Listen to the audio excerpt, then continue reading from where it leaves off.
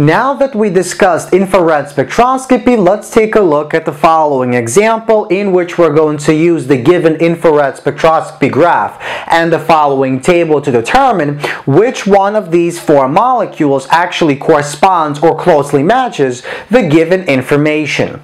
So let's begin by briefly recalling how infrared spectroscopy actually works. So basically, we can use infrared spectroscopy to determine the different types of functional groups, the different types of bonds that our molecule contains. Now, it uses the following principle.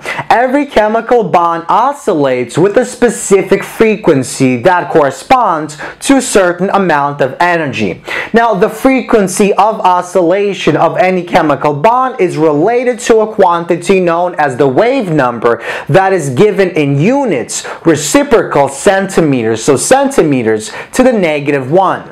Now, the greater the frequency of oscillation of our chemical bond is, the greater our wave number is.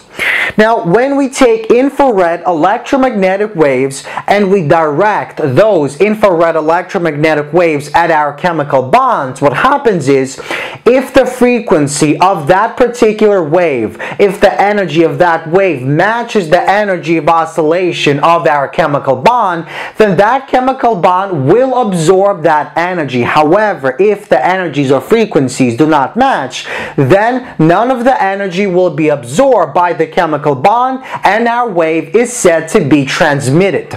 So according to this graph, the x-axis is the wave number and the y-axis is the percent transmittance.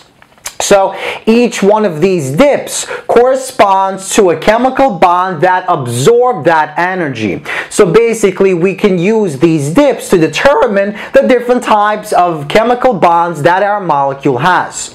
Now, the higher up we go along the y-axis, the less energy is absorbed by the chemical bond and the more is transmitted. The lower we go, the more is absorbed and the less is transmitted.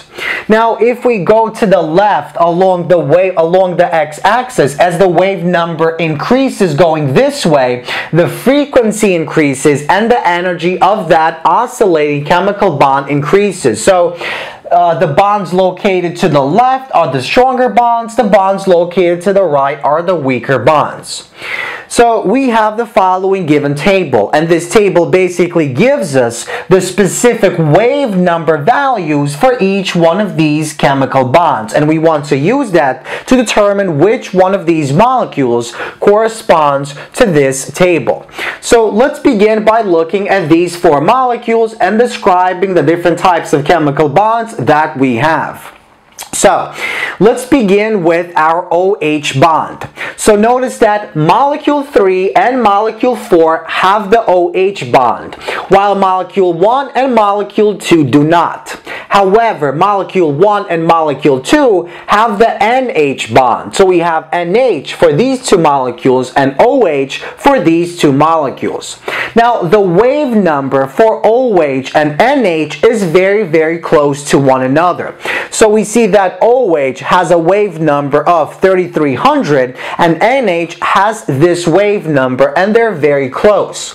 So that means we cannot use these values to differentiate which one of these molecules corresponds to this graph. Because if we look on our graph and we look within this region, which is about here, we see that this in fact corresponds to a wave number close to this value. So this P can either be OH or NH, and that means any one of these molecules could have this particular dip.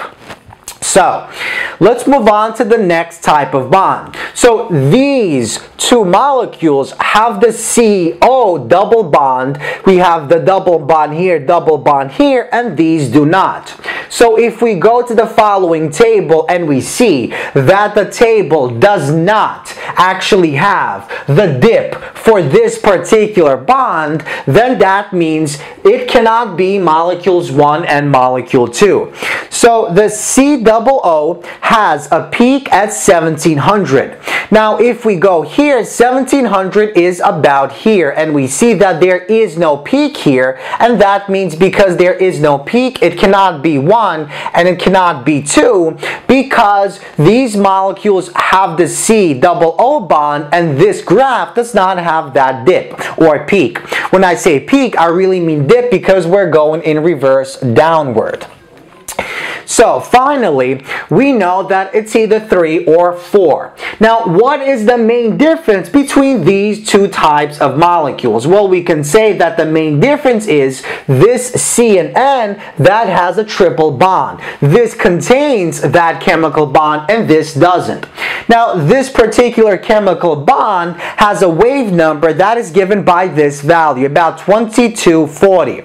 Now, if we go to this graph and we find that there is a peak or there is a dip at this specific wave number, that means the molecule must be this and not this.